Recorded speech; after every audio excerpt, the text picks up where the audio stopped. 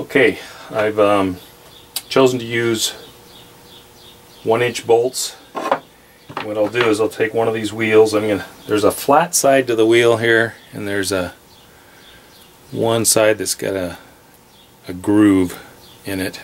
I'm going to put the flat side against the metal, but I'm going to put a washer between the wheel and the plate and another washer on top. And I'm going to attach it with 2 nuts. One is a lock nut.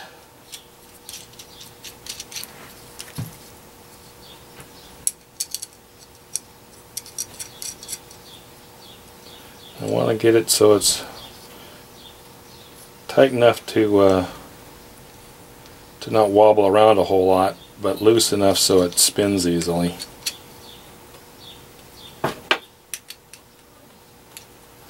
I don't know if I've got a wrench that's thin enough. Yeah, that'll work.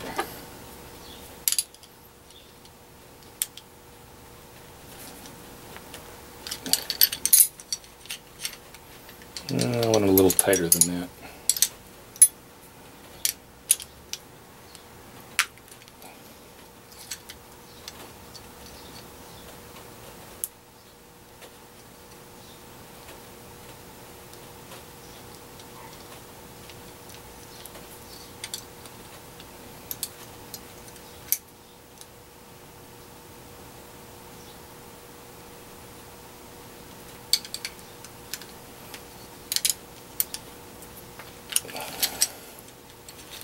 That's pretty good.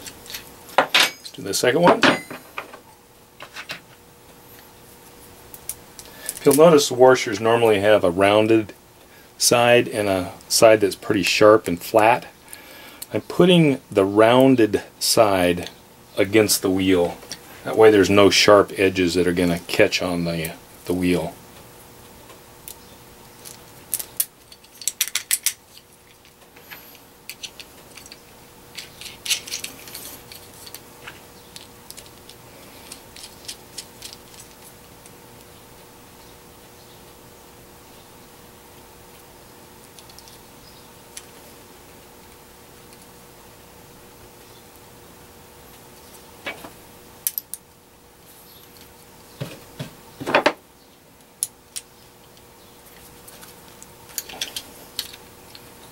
And that's a little too tight.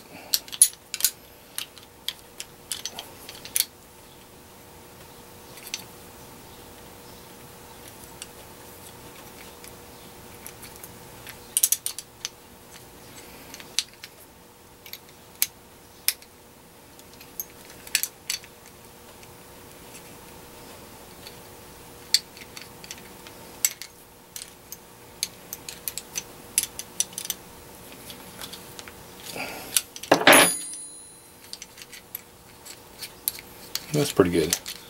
I'll put a little oil on it.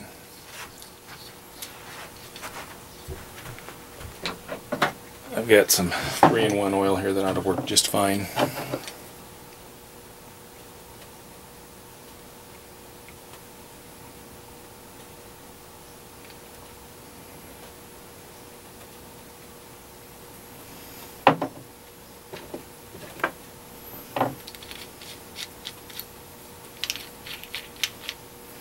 Okay, in the next step I'll show you how it works. Okay, I've now chucked it up in the vise, and what I thought I would do is like this, or I could bend, kind of just apply some pressure as I roll it through these rollers to turn an arc. It's working okay. The wheels aren't rolling that great, probably because it's a bolt. Wish I had bearings.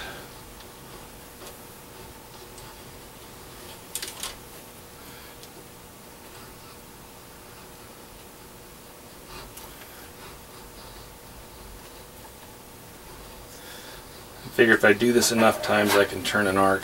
Well, you can see it's already starting to get an arc. And what I'll end up doing, it's going to be about a 40-inch piece on this particular antenna that'll be in a complete circle when I'm done. And what I may end up doing is I may end up putting a few other holes so I can adjust these closer together to get a sharper arc, or right at the end here it's going to be hard to get it curved all the way to the end. Okay, that's it.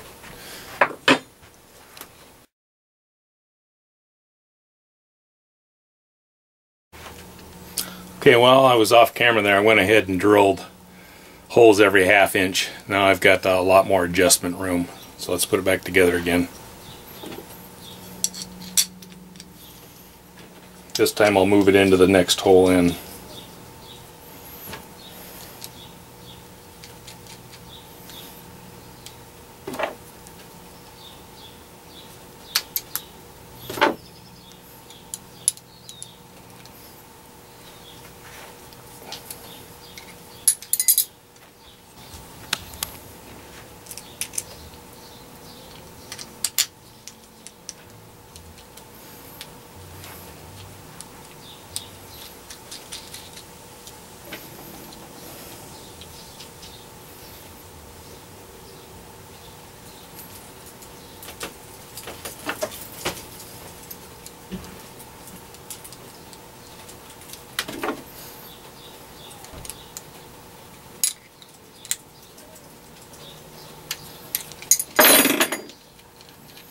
Okay, let's try it again.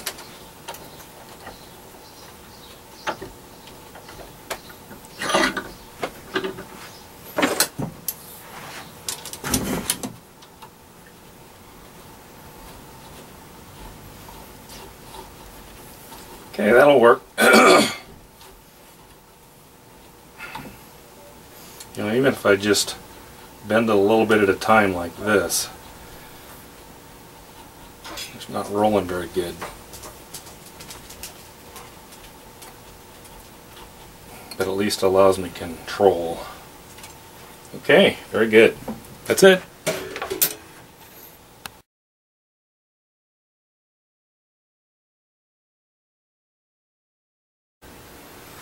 I made one other little change that I thought I should mention that made it roll better.